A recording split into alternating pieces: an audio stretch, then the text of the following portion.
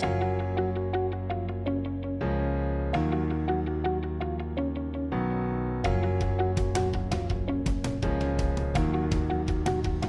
morning, this is Dr. John Bennett broadcasting from the home of Neurosurgical TV, Miami Beach. Today we have another Neurosurgical Super Sunday with an all-star cast, and I'll let Vinod introduce the people. Welcome, Vinod.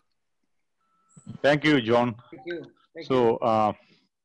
So it's yet another interesting session we are having today. So greetings everyone. Today our session is on CP angle and IAM, internal aortic meatus. Our basic idea is to have endoscopic and open approach talks on this area so that we can get a complete 360-degree anatomical orientation of this region. And to give you the talks, we have the stalwarts of the pioneers in this region here. We have Professor Daniel Marcioni from Verona, Italy, Professor Luis Borba from Brazil, Professor Ive Cherian, and Dr. In-Seok Moon from South Korea. And all these speakers require no introduction to you because all of them are well known across the globe. Professor Daniel Marcioni is considered the father of endoscopic lateral skull base surgery. He is probably the biggest name in this region, at least the lateral skull base among the ENT circle. So he'll be talking to you on endoscopic approach and translab approach. And then we'll have Professor Ive Cherian from, who was previously from Nepal. Now he's relocating to India. He will talk to you on retrosigmoid and probably he'll highlight some translab approach also. And we'll have Professor In-Seok Moon from South Korea. He has a huge volume of acoustic neuromas in South Korea. He'll show a glimpse of his experience. And then we have the big name, the Professor Luis Borba from Brazil, who will talk to you on retrosigmoid approach. So with these words, I would like to invite the first speaker, Professor Daniel Marcioni, to deliver his lecture. Professor Marcioni, the screen is all yours. Thank you very much.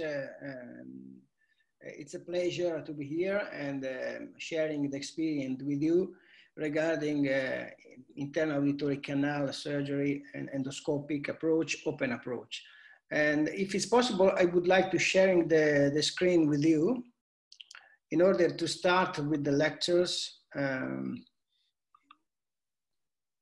Okay, are you able to see my screen? Yes. Okay, this is great.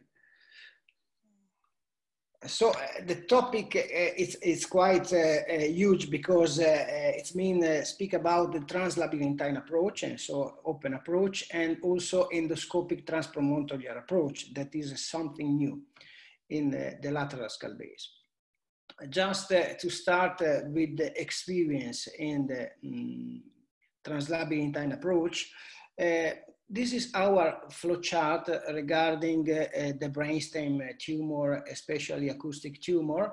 And if you are able to see this slide, you can understand that we can distinguish three kinds of tumor. Of course, tumor, really large tumor, over the 3 centimeters of tumor. And of course, in our clinic, we are performing a microsurgery, and we are performing a translab approach, transotic approach, but also a retrosigmoid approach in some cases. And or tumor less 3 centimeters of diameter. And in this case, we are performing also open approaches, translab or retrosigmoid. And finally, intracanicular tumor. And nowadays, we are performing total endoscopic approach or transcanal transpromontoidal approach, depending of the cases. So just to speak about the translab approach, this is a typical example of the translab approach. Are you able to see in a good way the movie? Yes, yeah. Okay. So the principle of the translabyrinthine approach, just to show some demonstrative video. Okay, like this, for example.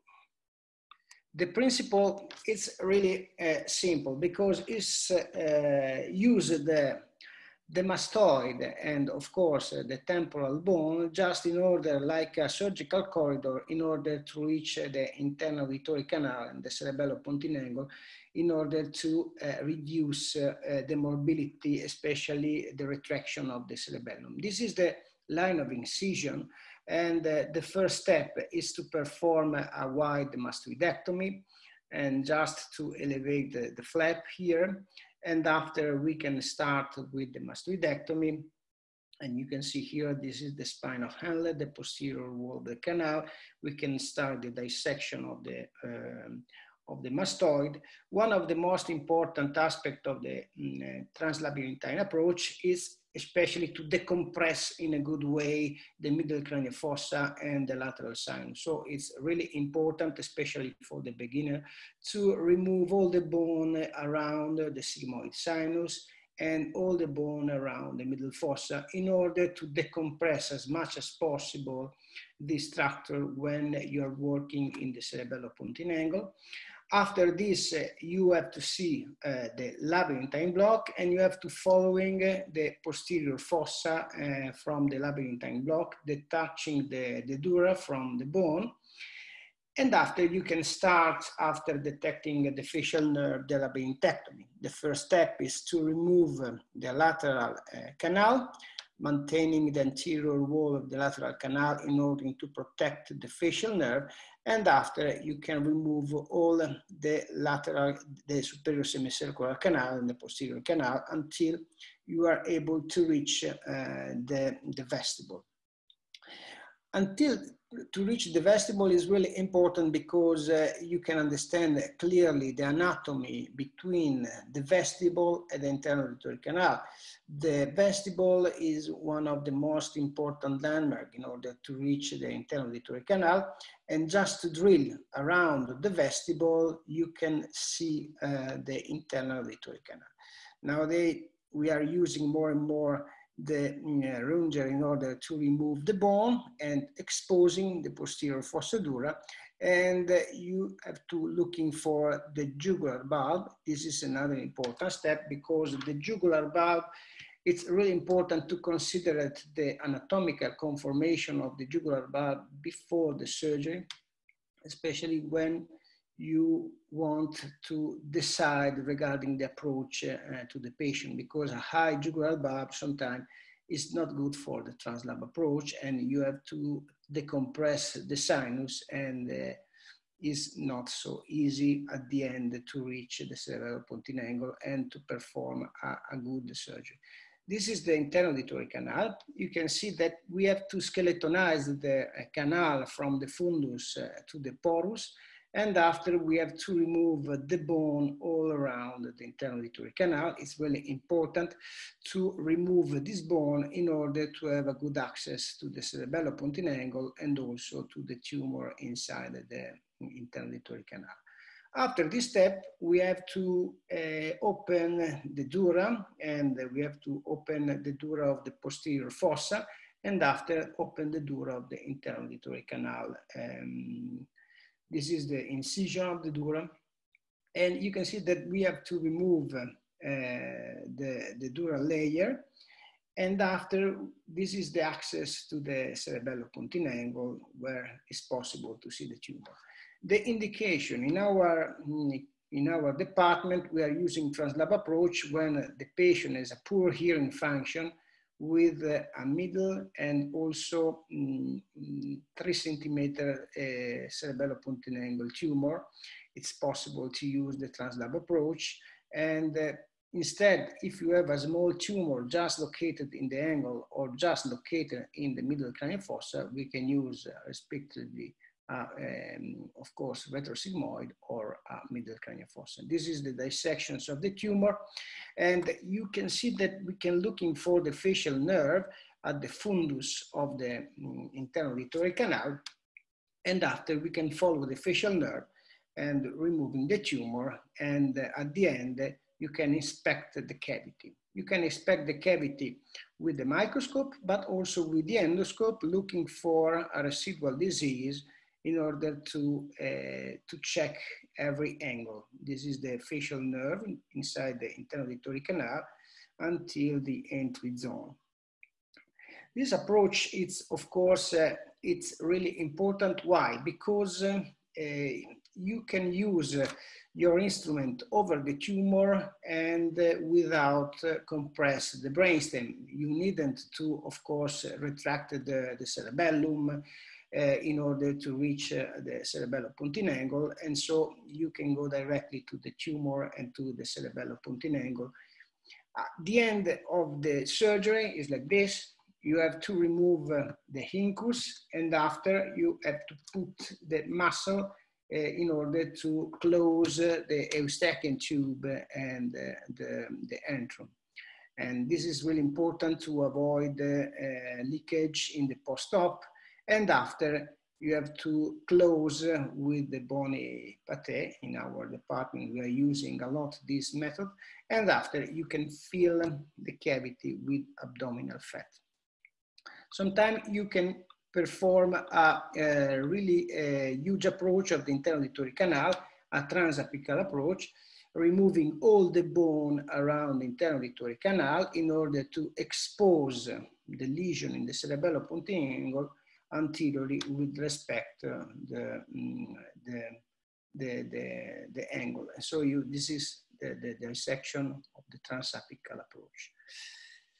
Again, another important advantages of the translab approach, we can consider the translab approach also in some cases when you have a tumor like this. This is a young man with a hearing loss with a tumor like this. And in the contralateral side, he had an unstable hearing function because of chronic otitis media. And in a case like this, one of the most important aspects should be the removal of the tumor and in the same time put a cochlear implant in order to try to have a hearing function in the post-op. So when you are able to do this, removing the tumor and also restoring the hearing function, this is the best for the patient. And you can see the translab approach with the simultaneous cochlear implant. One of the most important aspects of the cochlear implant and the translab approach, we should consider the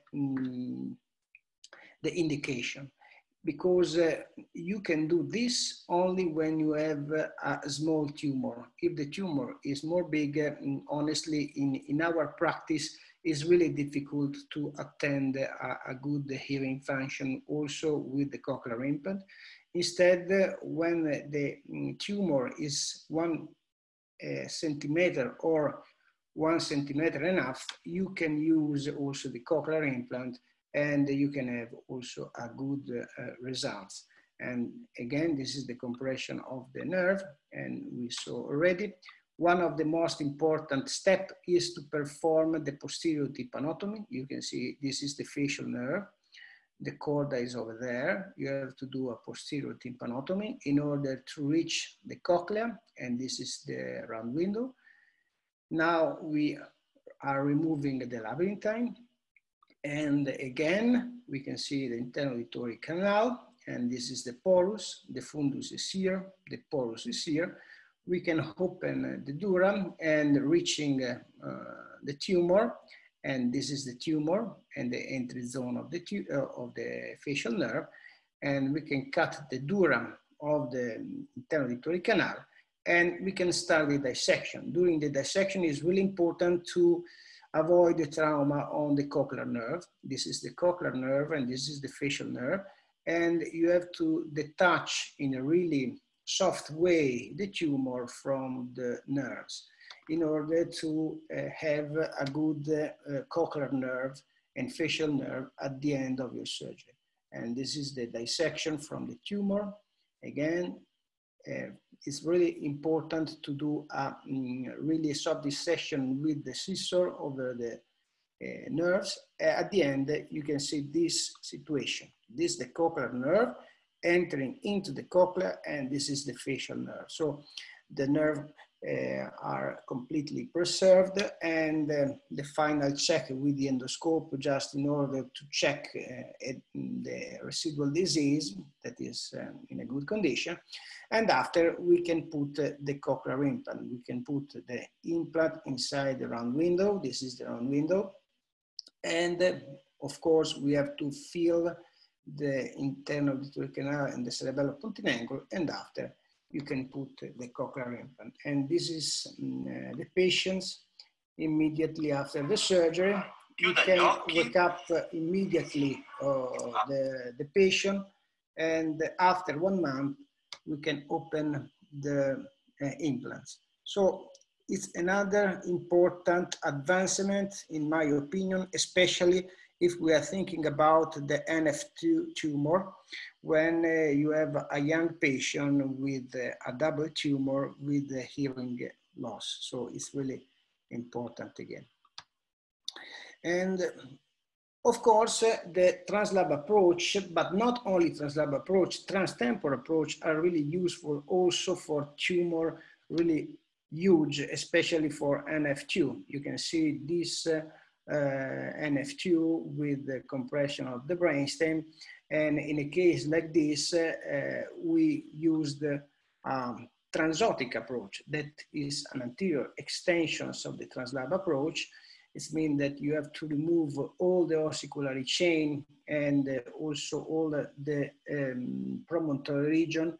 And the limits are the internal carotid artery anteriorly, the jugular bulb, and the facial nerve, which is remain in the canal. And after this, we can remove all the bone in order to reaching the posterior fossa. This is possible when you have a tumor with anterior extension in CP angle, in order to have to gain more space, and in order to have a more comfortable way to remove the tumor. You can see here the internal auditory canal was really enlarged because the tumor was really huge, and the dissection of the tumor and from the cerebellopontine angle, in this case, was NF2. So the situation was not so easy because the adhesion of the tumor. And after this, we put ABI in the Luschka foramen. And the same also when you have a situation like this. You can see here, this is a lady, young lady, with a huge tumor in the infratemporal fossa, trigeminal schwannoma, acoustic neuroma, facial schwannoma, acoustic schwannoma, a facial schwannoma with the discompression of the brainstem. So the situation was really terrible. And also the transtemporal approach, it's another important approach. This was a transcochlear approach with infratemporal approach type C, in order to remove as much as possible the tumor, in this case, in order to decompress the brainstem. And this was the results after the tumor removal with the decompression of the brainstem. Anyway, this was regarding the translab transtemporal approach. When we are using the endoscopic approach instead, to treat the acoustic neuroma. Just if you are able to see in our schematic slide, we are using this just when we have a condition like this, intracanalicular tumor in a patient with less of 75 years old, when we are performing observation, and during observation, we are able to see a growing of the tumor. In a case like this, we are using the surgery. And for the surgery, we can use the transcanal transpromontory approach. For sporadic acoustic tumor growing in the cerebellopontine angle, and especially with the limit of the pores. So it's really important to consider the transcanal endoscopic approach for a tumor located here with a minimal extension in the cerebellopontine angle, or for intralabyrinthine tumor. The intralabyrinthine tumor are tumors located inside the cochlea or inside the vestibule, growing in the internal auditory canal, with or without cerebellopontinangle in vision. Of course, if you have a small tumor growing with a normal hearing function, we are using a middle cranial fossa, and this is a typical example, but we know very well the middle cranial fossa.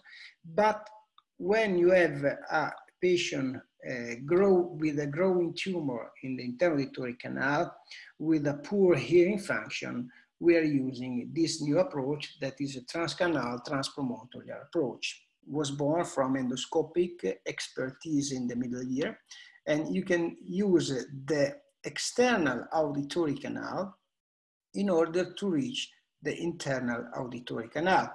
It's meant to have a minimal invasive surgery because you needn't to uncover the door of the posterior fossa, to uncover the door of the middle fossa, to manage the cerebellum, to open the cisterna. You just reach the dura of the internal auditory canal, and you are able to remove the bone and to uncover the dura of the internal auditory canal from the fundus to the polus in a perfect way, and in order to remove a tumor like this. You can see this is a young man with a tumor growing during the follow-up, entering into the cochlea. You can see here the tumor was entering into the cochlea, but was located in the porus. So it means that it's not in the cerebellum pontinangle, just a little bit, but this was a perfect case to remove through the canal. The principle is to use the external auditory canal as a natural corridor in order to reach the lesion, to move our instrument just over the tumor, but not over the middle fossa, posterior fossa, or brainstem.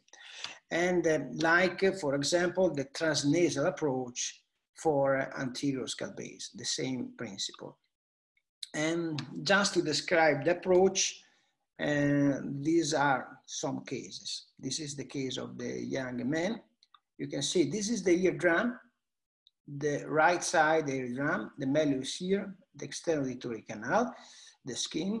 The first step is to remove the skin of the external auditory canal. You can see the incision is a circumferential incision, and you have to detach the skin from the bone all around, and you have to remove the skin of the ear canal with the eardrum and block. You can see now we removed the skin of the external auditory canal with the eardrum, and now we are watching inside the tympanic cavity. This is the malleus here, the incus is here, Eustachian tube is here, and in order to gain space with the drill, we have to remove all the bone of the external auditory canal, and the limit are, the anterior limit is the temporal mandibular joint, the inferior limit is the jugular bulb, the posterior limit is the third portion of the facial nerve. You can see this is the tympanic segment of the facial nerve,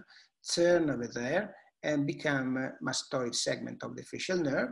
And the superior limits, of course, is the tegment of the middle fossa. And you can see here, after this, we enlarge the external canal, and we have to remove the incus, detaching the incus from the stapes. You can see here, removing the incus is here, and after we have to remove the malleus. So we have to cut the anterior ligamental fold of the malleus, and now this is the situation after ossiculary chain removal. This is the anterior, posterior, superior, inferior, and in front of you, you can see the facial nerve. The tympanic segment of the facial nerve is here. This is the geniculate ganglion with the cog, and the cochlariform process with the tendon of the muscle is over there. The stapes, the promontory region where is located the cochlea with the round window, and the third portions of the facial nerve turn over there. And here you can see this bone is called fustis, and this is the funiculus bone. So now the second step is to remove the stapes in order to uncover the vestibule. Removing the stapes, we are entering into the vestibule, and this is the medial wall of the vestibule. And now we know that here you can see this brown spot. This is the spherical recess. The spherical recess is where is located the attachment of the inferior vestibular nerve, and is a landmark in order to understand where is located the fundus of the internal auditory canal. In this way, we know where the facial nerve runs, especially the labyrinthine portions of the facial nerve. The labyrinthine portions of the facial nerve run from the genicular ganglion to the spherical recess in this way. So this is the line of the labyrinthine portions of the facial nerve. And the fundus of the internal auditory canal is located here, between the vestibule and the cochlea.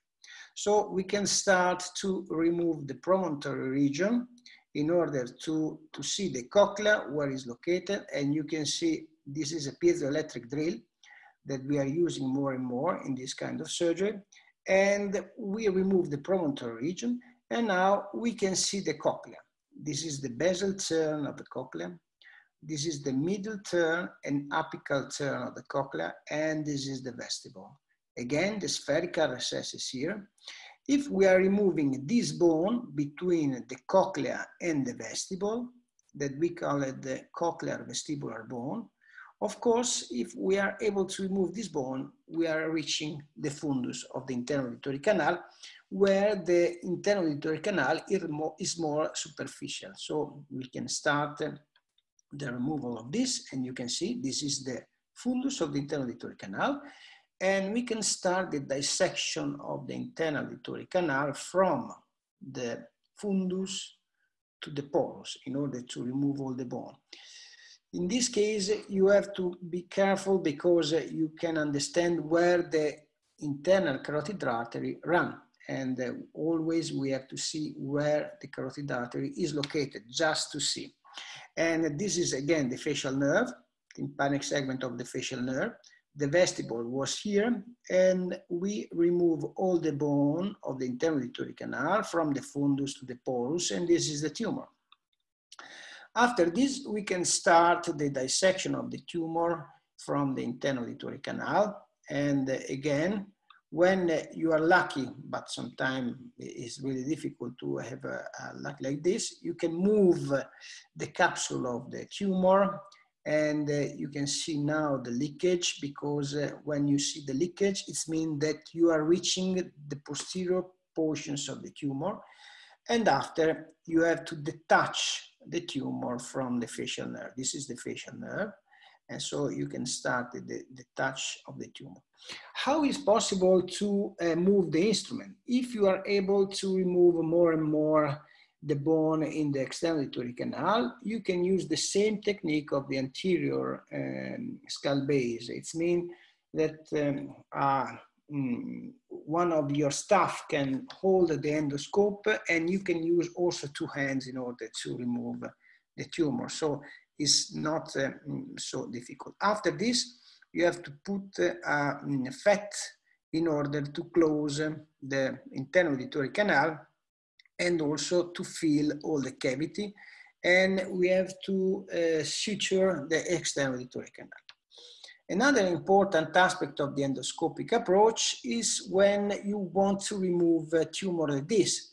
There are a really small tumor, intralabyrinthine tumor, located in the cochlea or in the vestibule, but the indication are for surgery, because it's really difficult to control the symptom of the patient. These patients are with a hearing loss, with a terrible vertigo. So the indication is for surgery. And these kind of tumor are really easy to remove with the endoscopic approach. Again, this is the right side, and we have to remove the skin and the drum. We have to drill all around the external auditory canal. After this, we can see here the ossiculary chain, the facial nerve is here.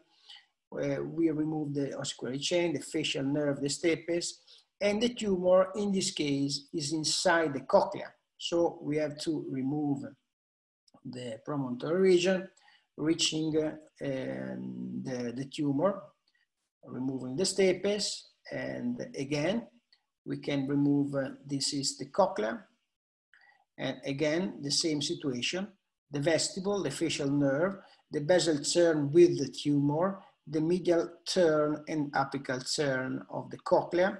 And this is the piezo surgery that we remove until the fundus of the internal auditory canal. This was a cochlear schwannoma involving the fundus of the internal auditory canal. We can start with the removal of the tumor from the cochlea. You can see that was filling all the cochlear turn, and this is the tumor. And after this, we can start to remove the last piece of the tumor from the fundus. You can see the leakage. And after this, it's really important to see the anatomical conformations of the nerve. This is the cochlear nerve entering into the cochlea, and this is the inferior and superior vestibular nerve. The facial nerve is always in the middle, but more deep. We can see more in detail, again, cochlear nerve entering into the cochlea, and the vestibular nerve, and this is the facial nerve in the middle. And the perspective is quite different with respect to the translab approach, but it's really interesting to see the nerves in this kind of perspective. And again, nowadays we are able also to remove tumor and to put a cochlear implant in the same approach in a simultaneous way. So we started to do a transpromontory approach with the cochlear implant, and we are collecting now the data about this kind of patient. Another patient. This approach was born from endoscopic approach, but in order to improve our technique, we convert this approach in a microscopic approach. We call it expanded approach, transpromontorial expanded approach. Why?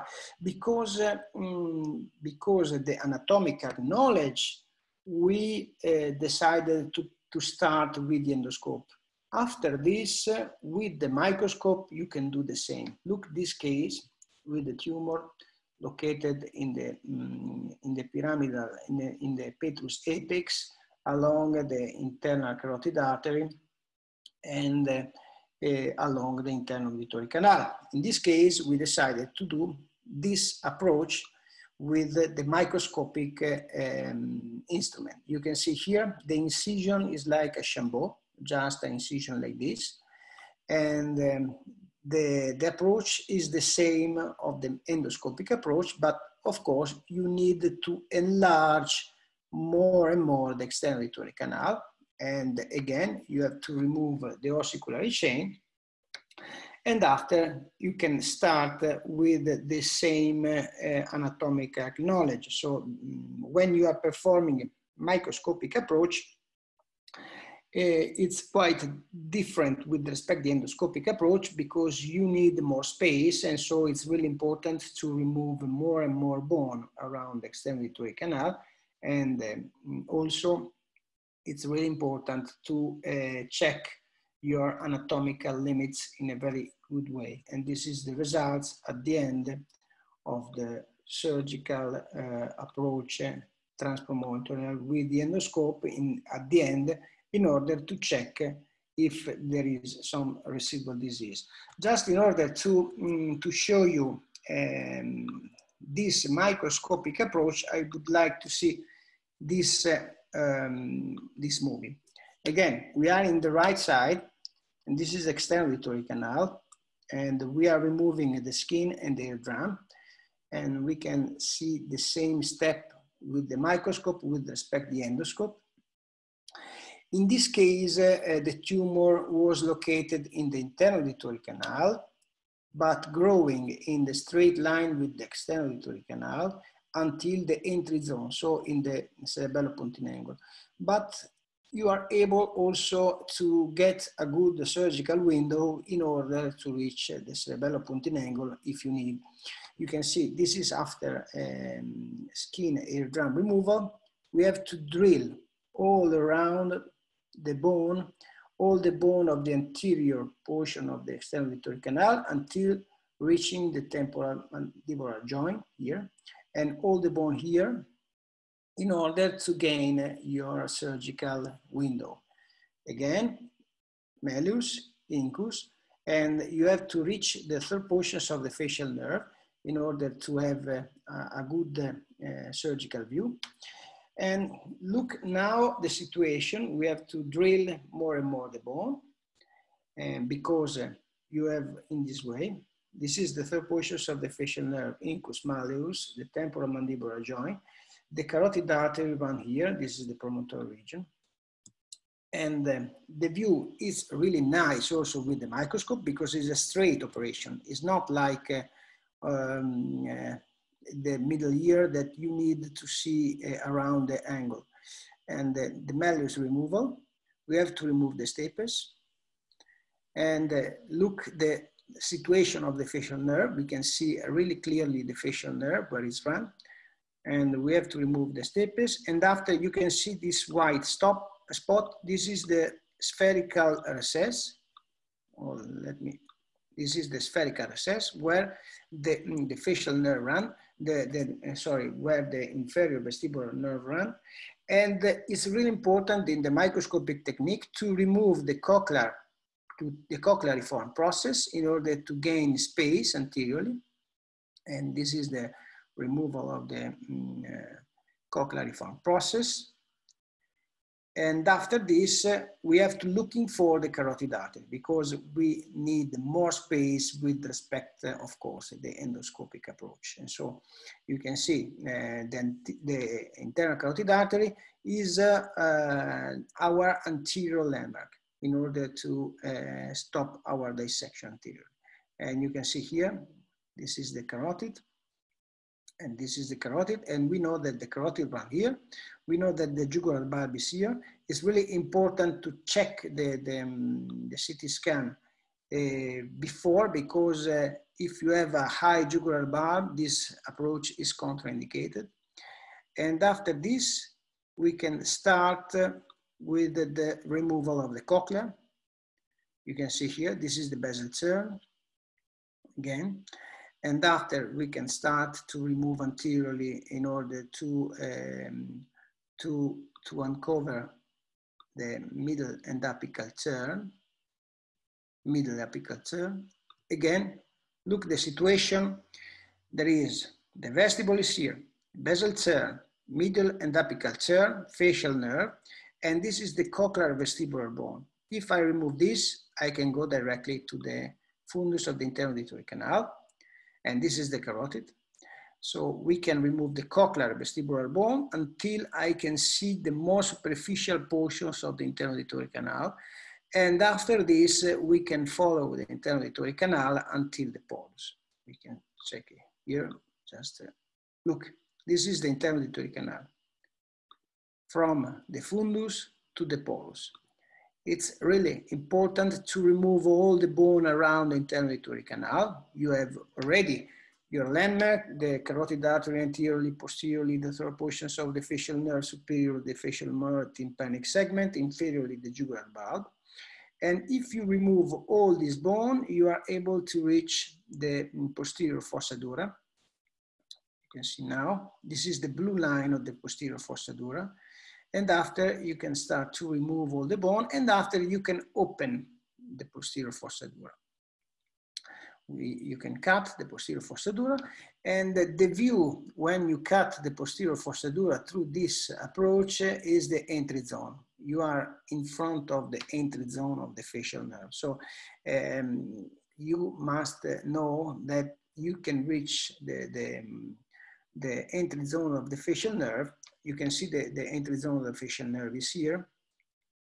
And after you can start to dissect the tumor with the two hands. So it's quite different with respect to the endoscopic approach, because you can remove more and more bone, and also you can move your instrument in the angle with a more safe condition. You can see here the vascular structure, and this is the facial nerve in the entry zone, and this is the tumor, and you can detach and you can reach the tumor and remove. And this is the final view after tumor removal.